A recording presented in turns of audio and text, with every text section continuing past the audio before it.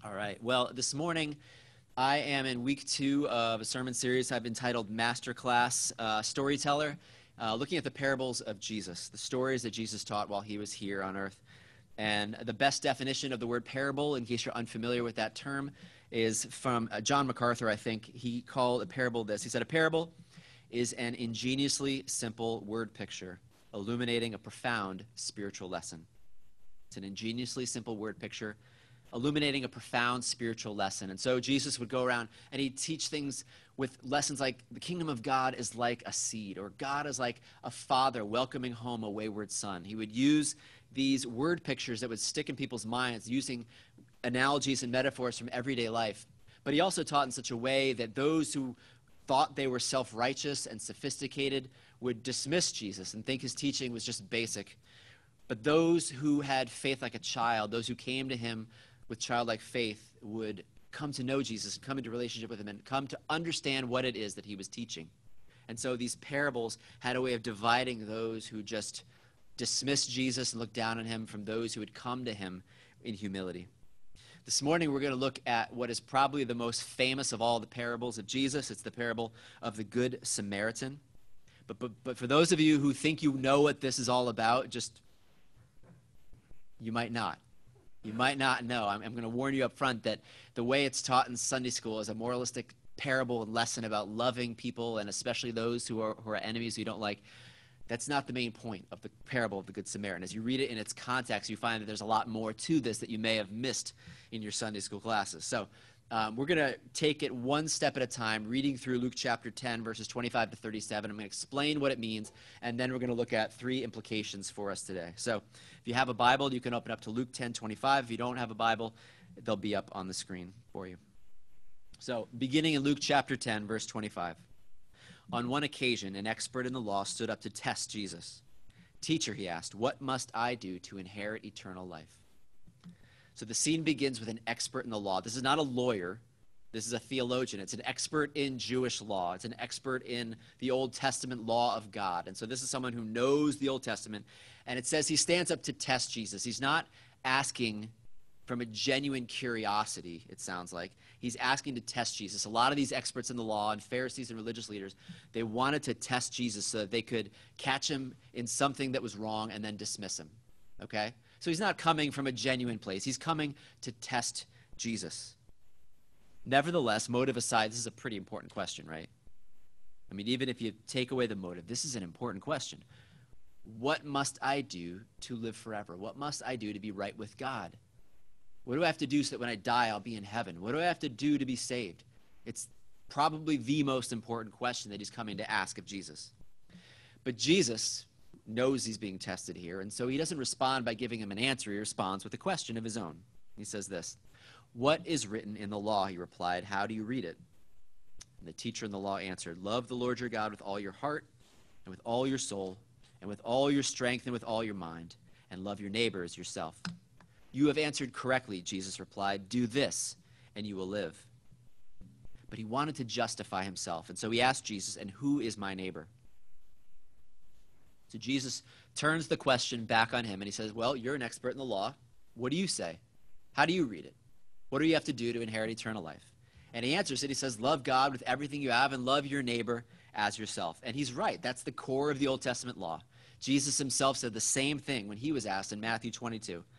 When an expert in the law tested Jesus with the question, teacher, which is the greatest commandment in the law? Jesus replied, love the Lord your God with all your heart and with all your soul and with all your mind. This is the first and greatest commandment. And the second is like it, love your neighbor as yourself. All the law and the prophets hang on these 2 commandments. So even Jesus agrees. This sums up the law of God. It sums up the Old Testament. Everything hangs on this. Love God with everything you have. Be devoted to God above all other things and all other people. And love your neighbor as yourself. Meet your neighbor's needs and cares with the same intensity and fervency and care that you would do for yourself. Love your neighbor the same way that you love yourself. But then Luke writes that the expert in the law wanted to justify himself. And so he asked, who's my neighbor? What does that mean? He wanted to justify himself. To be justified is to be declared innocent. not guilty, to be right with God, to be righteous. And so he wants to justify himself. He wants to make sure that he's right with God. So he asked Jesus for clarification on who his neighbor is. Now, in those days, the understanding of the Israelites was that your neighbor was your other fellow Israelites. Those were your neighbors. Those are the people you're supposed to love. You had no obligation to those outside of your nation. Remember, that's why Jesus said in Matthew 5:43 that you've heard it said, love your neighbor and hate your enemy. Because that was a common saying. That was what their expectation was. My neighbor is my fellow Israelite. That's who I'm supposed to love. And so he's hoping, this expert in the law, he's hoping that that's what Jesus is going to say, that Jesus is going to agree with him and say, yes, your neighbor is your fellow Israelite. Good job. You have cleared the hurdle. You are right with God. You're justified. But Jesus does not respond that way. He responds by telling him a parable. He says this. In reply, Jesus said, a man was going down from Jerusalem to Jericho when he fell into the hands of robbers. They stripped him of his clothes, beat him, and went away, leaving him half dead. A priest happened to be going down the same road, and when he saw the man, he passed by on the other side. So too a Levite, when he came to the place and saw him, passed by on the other side. So Jesus, in response to the question, who is my neighbor, tells him this story. He says, there was a man going down from Jerusalem to Jericho. It's a very familiar road, a road that the Israelites traveled often. It was known as the Way of Blood.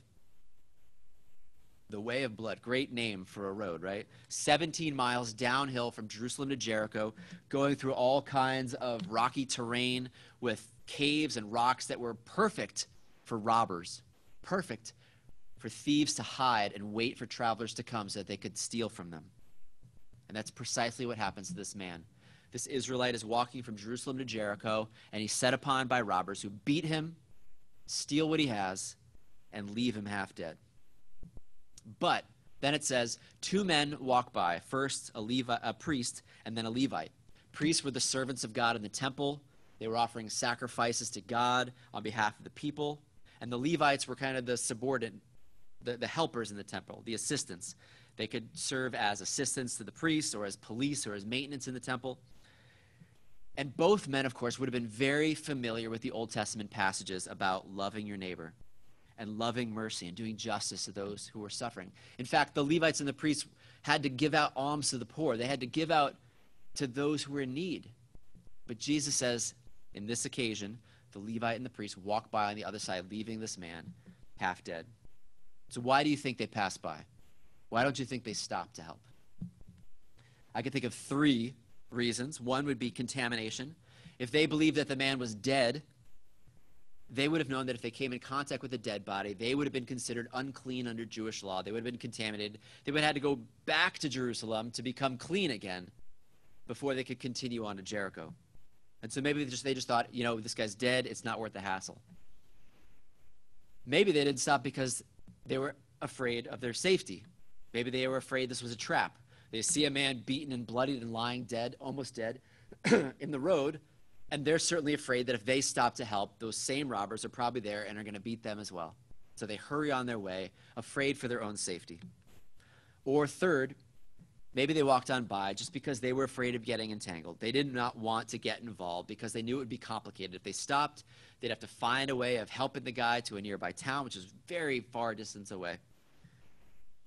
Whatever it was going to take too much effort on their part, and so they just walked by pretending they didn't even see. Best to leave this guy and hope someone else shows up. So whatever the reason was, the priest, the Levite walked by. Jesus says they just walked by, leaving this man, this Israelite, lying in the road. But that's not the end of the story. Continues in verse 33. But a Samaritan, as he traveled, came where the man was, and when he saw him, he took pity on him. He went to him and bandaged his wounds, pouring on oil and wine. And then he put the man on his own donkey. He took him to an inn, and he took care of him. The next day he took out 2 silver coins, and he gave them to the innkeeper. Look after him, he said, and when I return, I will reimburse you for any extra expense you may have. Which of these 3 do you think was a neighbor to the man who fell into the hands of robbers? The expert in the law replied, the one who had mercy on him. And Jesus told him, go and do likewise. So the priest and the Levite walk by the injured Israelite, but the Samaritan stops and he bandages his wounds, probably tearing up his own garments to use. He uses his own wine as an antiseptic. He uses the oil as a balm, to sanitize, to clean the wounds, to seal the wounds. He puts the injured man on his own donkey, which means he has to walk alongside him the rest of the trip. He brings him to an inn. He spends the night with him, taking care of him. And then he leaves 2 silver coins, which would have been about 2 months' worth of room and board, to make sure this man is taken care of. And he tells the innkeeper, I'll return if there's any needs he has. Now, certainly, Jesus is telling a story to show the lengths that this Samaritan goes to, which would have been, first of all, just incredible to go to that kind of lengths for a stranger, to be willing to inconvenience yourself like that, to put yourself at safety, at harm, in the way of harm. But when you take into account that the Samaritans were hated by the Israelites and the Israelites hated the Samaritans in turn, it makes it all that more amazing. That the Samaritans were descendants of the Israelites who intermarried with the non-Jewish people when Israel was in exile. And then they became this kind of mix of paganism and Judaism. And they hated each other. The Jews saw the Samaritans as half-breeds, as pagans. And the Samaritans hated the Jews in return. And so here goes Jesus giving a story that gives as the hero a Samaritan. I mean, maybe this would have been the same for those who are really patriotic Americans. Maybe if Jesus were telling the story, raising up a member of Al-Qaeda as the hero of the story. And then Jesus ends by asking the expert in the law question, which of these 3 do you think was a neighbor to the man who fell into the hands of the robbers? And the expert in the law can't even bring himself to say the Samaritan. He says, the one who had mercy on him. Jesus told him, go and do likewise. So Jesus tells him basically this: love your neighbor like the Samaritan did. Be willing to inconvenience yourself, to risk your own safety, and to bear the cost for anyone who is in need, even your enemy. He says, you want to know what it means to love your neighbor? This is what it means. To love the way the Samaritan loved. Now, as I said in the beginning, the main point of this passage is not really about loving your neighbor, despite what you might have been told in Sunday school. Let me share 3 implications from this passage. First implication is this: God's law sets an impossible standard. God's law sets an impossible standard. Remember, Jesus asked him, what do you have to do to inherit eternal life? And he said, you got to love God with all your heart, all your soul, all your strength, all your mind, and love your neighbor as yourself. In other words, be devoted to God and love him above all of the things, and then love your neighbor with the same intentionality and fervency as you love yourself. Meet their needs and care for them in the same way that you meet your own needs and care for yourself. Remember that Luke writes that this man wanted to justify himself. He wanted to set the bar at a level that he could clear. Who's my neighbor? Hoping that the answer is going to be, my neighbor is my fellow Israelite. And Jesus instead raises the bar up to here and says, you want to know what it means to love your neighbor? Anyone you see that's in need, inconvenience yourself, risk your safety, and bear the cost to take care of them, even if they're your enemy. This man wanted an answer that was achievable. He didn't want that answer. In Romans 10:3, Paul writes, since they did not know the righteousness that comes from God and sought to establish their own, they did not submit to God's righteousness. That's what this man is doing. He's not submitting to God's righteousness. He wants to establish his own righteousness, a bar that he can clear, a hurdle that he can leap over. We're not told in this passage how the expert in the law responded, but I'm guessing that he either dismissed Jesus like the rich young ruler and walked away, or he said, I'm going to redouble my efforts to love in that way, Jesus. But how should he have responded upon hearing that this is what it means to love your neighbor? He should have thrown up his hands and said, Jesus, this is crazy. This is impossible. You really expect me,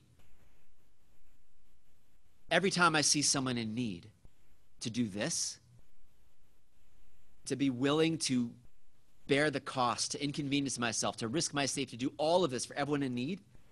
To do this for this man lying in the grave, and then to find another, and then another. And do you know how many people there are in need? You know how many people there are suffering? And you expect me, whenever I see someone suffering, to do this? Jesus, I can't meet this standard. I can't love my neighbor in this way. I think if he had responded that way, he would have gotten Jesus' main point, and he would have been met with grace by Jesus.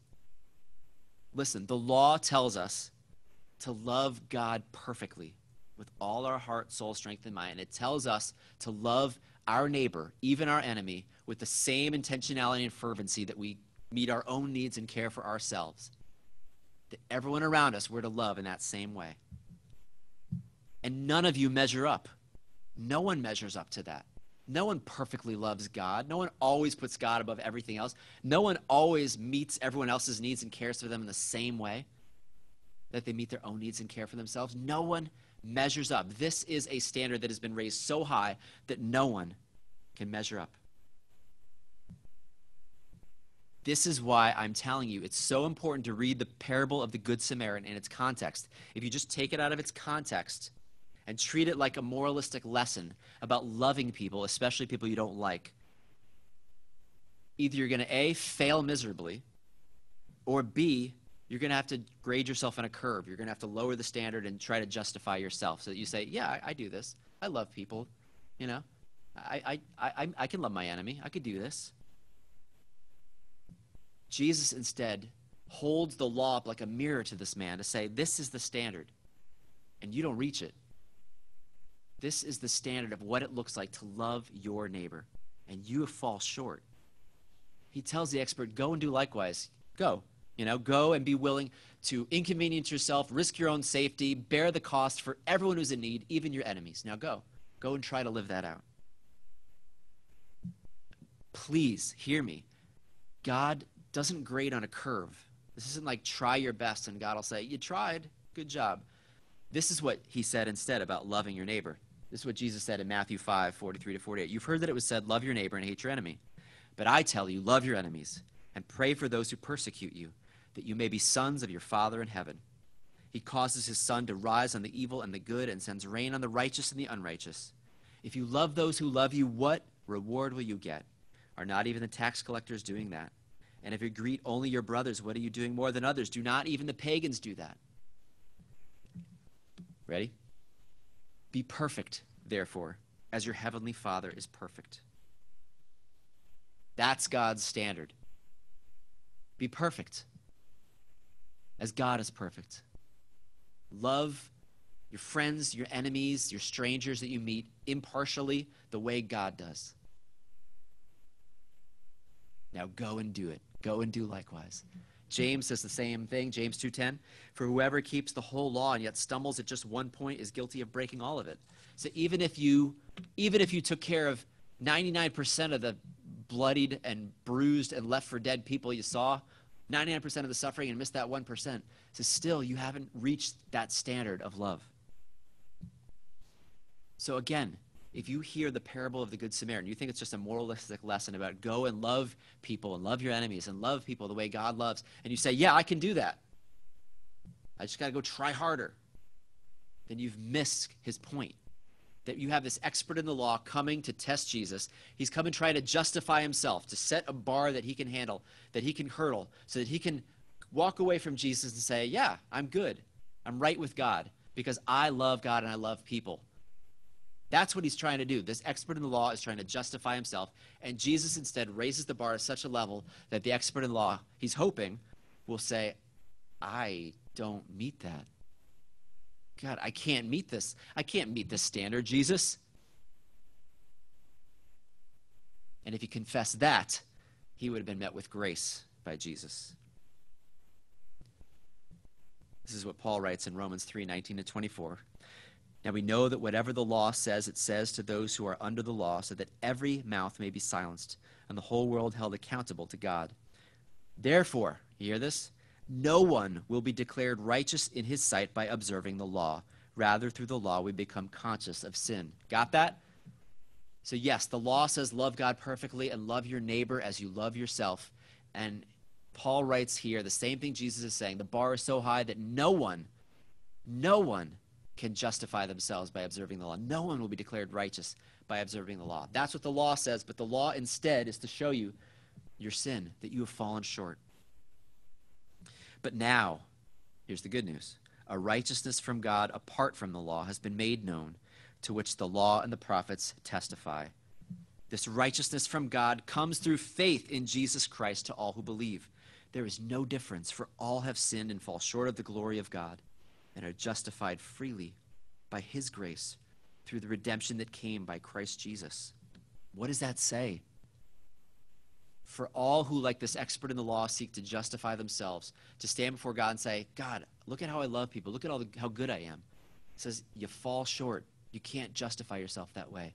But there's a way to be right with God. There's a way to be righteous. There's a way to enter heaven. There's a way to be saved that doesn't depend upon how good you are, how well you've obeyed the law. It's by faith in Jesus Christ. That leads us to the second point, the second implication, which is this, that Jesus met the standard in his love for God and his love for you. And everyone said, hallelujah. Praise God. Thank you, Lord. Jesus met the standard, that impossible standard that none of us could reach, to love God perfectly and to love our neighbor as ourselves. We fall short, but Jesus met that standard. Remember, Jesus tells them, this is what it means to love your neighbor. Be willing to inconvenience yourself. Be willing to risk your own safety. Be willing to bear the cost for everyone who's in need, everyone who's suffering, even if they're your neighbor. It's impossible for us to do consistently, but Jesus did that. See, there's one important detail that I haven't mentioned yet in this passage that is so important to get the point of this passage. Remember, what was the original question that he asked? The original question was, who is my neighbor? But Jesus answers a subtly different question, which he poses at the end. Which one was a neighbor to the one in need? Instead of answering the question, who is my neighbor, he answers the question, which one was a neighbor to the man in need? Which one was acting in a neighborly way? Why does this matter? Think about it. If Jesus were answering the question, who is my neighbor, how would the story have gone? He would have said, okay, there was a Samaritan walking down the road. He got beaten and left for dead. The priest, the Levite, walked by, but then an Israelite came and he saw him and he took care of the Samaritan lying in the road. And the moral of the story would have been, who's your neighbor? The Samaritan's your neighbor. The enemy's your neighbor. The man you despise is your neighbor. Go and do likewise. And the expert in law would have said, great, okay, it's a lesson about who's my neighbor. My neighbor is even my enemy. That's who I need to care for. But what does Jesus do? He switches it around and he puts the Israelite in the road. The man that the expert in law would have identified with, he says, okay, you're walking down the street and you're beaten and bruised and left for dead. That's the one that the expert in the law and his crowd would have identified with, not the Samaritan, but the Israelite. You're left for dead. You're beaten and bruised in the road. And a Samaritan comes. Your enemy, the one you've hated, the one who hates you. He comes and he rescues you. What's the difference here? Instead of it being a moralistic lesson about who's my neighbor, your neighbor is even your enemy. Okay, go and do likewise. He's saying instead, you were the one lying in the road. It's a transformative story now about a man who receives grace and mercy that he did not deserve, that saves him and transforms him. The point is, you're not the Samaritan. You're not the Samaritan walking down the road saving the man lying in the ditch. You're the one lying in the ditch in need of saving. Jesus tells the story in such a way that his audience would identify with the man in the ditch, the man who's been beaten and bruised and left for dead, in need of mercy, in need of help, in need of someone to come and save him. And then he receives that salvation from someone who is his enemy. And so the question of the story becomes, what if you were saved by someone who owed you nothing but rejection? I hope you're understanding what I'm saying here. It's not a moralistic story about just go and love people who are different than you. It's a story about you were in the ditch, you were broken and bruised, you were left for dead. You were in need of salvation from someone who was your enemy, someone from whom you deserve nothing but rejection. That's the genius of Jesus. Instead of just telling a moralistic story, he tells a transformative story about grace and about mercy. You were that person lying in the road. You were the person who was bruised and battered and left for dead. That is you and who you were. That's your status spiritually before a holy God. And Jesus did not just inconvenience himself to save you. He left the eternal bliss of heaven to come down and rescue you. Jesus wasn't just willing to risk his own safety. He came and he died on the cross in your place to take the punishment you deserve to save you. He wasn't just willing to bear a financial cost the way the Samaritan did. He was willing to bear the cost of your sin and the punishment that you deserved and the wrath of God to save and rescue you, to lift you up out of that ditch, to put you back and to heal you, to put you back on solid ground, to heal you, to restore you, to save you. That is the parable of the Good Samaritan. Do you understand? It's not just a moralistic lesson about being good to people. It's first and foremost a story about you and the impossible standard you could not meet and the Savior who came and rescued you, even though you deserve nothing but rejection. As it says in Romans 5, 6 through 10, you see at just the right time when we were still powerless, Christ died for the ungodly. Very rarely will anyone die for a righteous man. Very rarely will anyone even stop on the road to rescue someone. Very rarely will anyone die for a righteous man, though for a good man someone might possibly dare to die. But God demonstrates his own love for us in this: while we were still sinners, while we were lying there on the side of the road, bruised and battered, deserving of eternal separation from God, Christ died for us. He inconvenienced himself. He risked his safety. He bore the cost. Since we have now been justified by his blood, how much more shall we be saved from God's wrath through him? For if when we were God's enemies, there it is, you see that? When we were God's enemies, we were reconciled to him through the death of his son, how much more, having been reconciled, shall we be saved through his life? Yes, this story of an Israelite lying and his enemy, the Samaritan, coming and showing him grace and mercy and saving him, it's not just a moralistic lesson about being good to people. It is pointing to the gospel, that you were that Israelite lying in the ditch, and the one who owed you nothing but rejection came and bore the cost to save you and rescue you.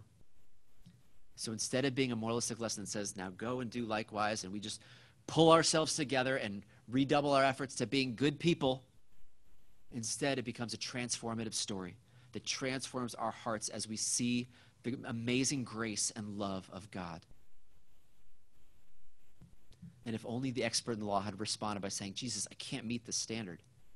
You expect me to really love everyone this way? I can't do that. He would have been met by grace. Jesus would have said, now you get it. You get it. The question, what must I do to inherit eternal life? It's a trick question. You can't do enough to inherit eternal life. You can't love God perfectly. You can't love your neighbor perfectly. You are in need of a Savior. You're in need of grace. As Paul wrote again, Romans 10, 3 through 4, since they did not know the righteousness that comes from God and sought to establish their own, they did not submit to God's righteousness. But Christ is the end of the law, so that there may be righteousness for everyone who believes. In other words, Christ, Jesus, perfectly lived God's law. He perfectly loved God with all his heart, soul, strength, and mind. He perfectly loved his neighbor as himself. And so that's the end of the law. And now the way to become right with God is not by obeying the law perfectly, but by putting our faith in Jesus, who died for us, who lived it perfectly and died for us. That's where you find forgiveness and righteousness. So now that I've given you the main point of the story, now we can look at point 3, which is this: now go and love others as Jesus loved you. Yes, we're still supposed to go and love our neighbor the way that the Good Samaritan did. It still stands. It's still a lesson. It's still an implication for us. But it has to come after points 1 and 2. If it doesn't, then it becomes just a moralistic Sunday school lesson where you're taught, okay, now go and love people who are different. And either you're going to fail and fall short, or you're going to lower the standard so that you can meet it. But if you begin by seeing the grace of God, by seeing how he has saved you when you were the one dying in the ditch, then, and only then, does your heart become transformed so that you can then go out and love others the way that he's loved you. You can go out and be willing to inconvenience yourself, to risk your own safety, to bear the cost for others, even your enemies, because you know that Christ did that for you.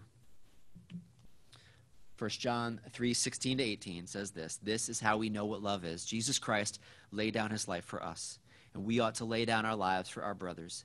If anyone has material possessions and sees his brother in need, but has no pity on him, how can the love of God be in him?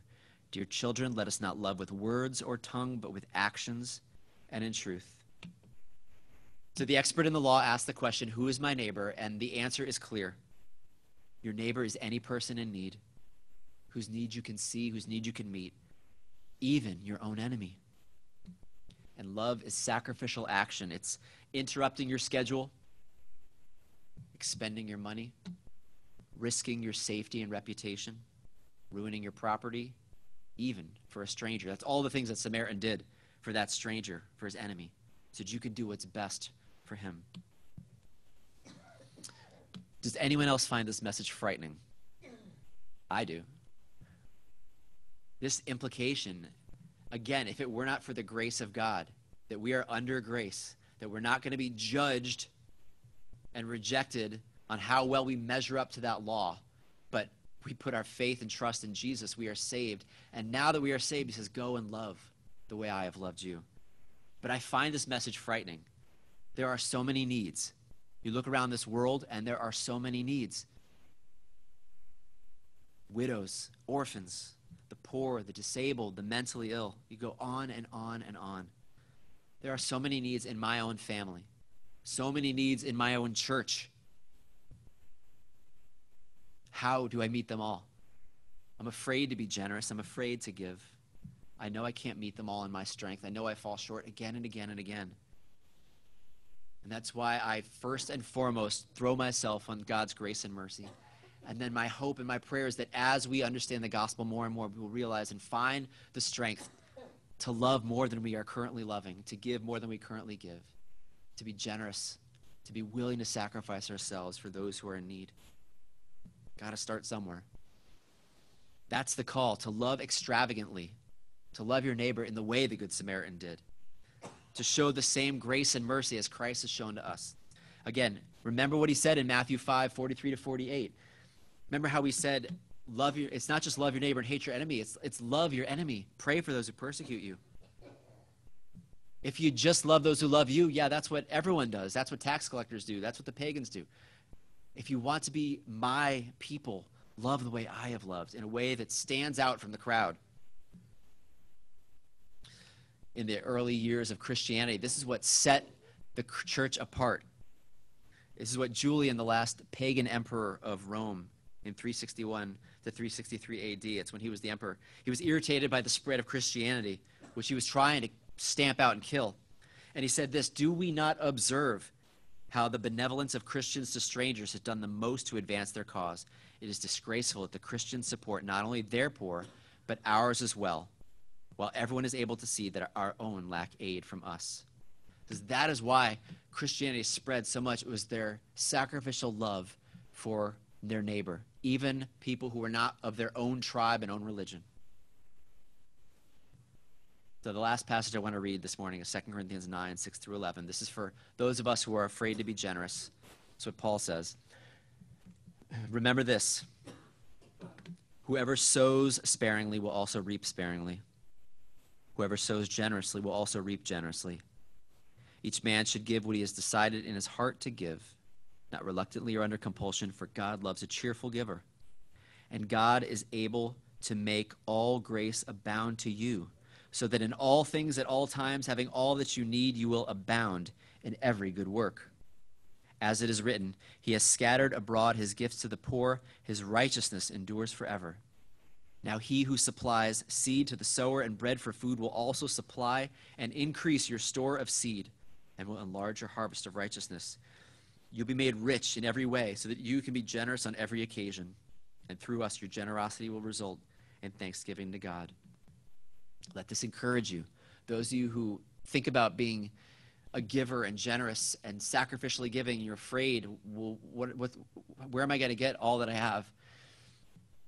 God promises you here. He says, I will give you what you need. If you sow generously, you will reap generously. And I will make sure you have what you need. Just Follow in my footsteps. As I have shown you grace and mercy, go and show grace and mercy to others. Be generous and love extravagantly as you have been loved. Amen.